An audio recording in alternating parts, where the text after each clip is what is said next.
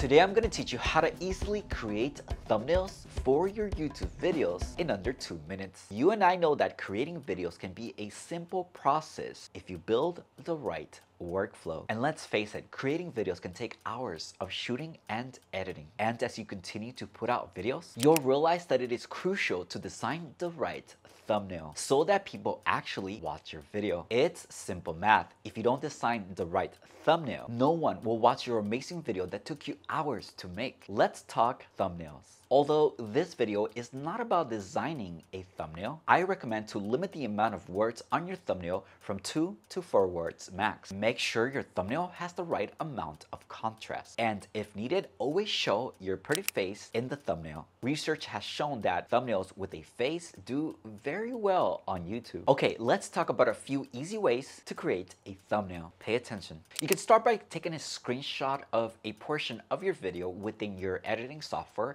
In this case, I'm using Adobe Premiere. By clicking this picture icon, automatically I'll be able to save this photo on my desktop as a JPEG. We'll come back to this. Second, you can take a photo with your phone or with a point and shoot camera. Take a photo that is congruent with an expression, with some sort of emotion of what the video is all about. Number 3, you don't have to take a photo. You can use some sort of a contrasting background with some text that tells the viewer what that video is all about. If you do happen to take a photo, bring the photo into a program like Adobe Photoshop or through Canva or your favorite editing software. I like using Canva because it's easy and it gets the job done.